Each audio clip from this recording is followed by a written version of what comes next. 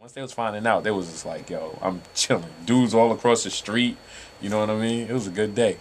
Word up. So, when the first issue hit, oh, man, what was the reaction of everybody, and how was the vibe like in the office? Oh, man. It was like, you know, like when you're a new artist, like, I actually felt like a new artist. I got a chance to feel like how a new young rap dude could feel, because nobody expected it to be a hit. And remember, like around the time we dropped right after 9/11.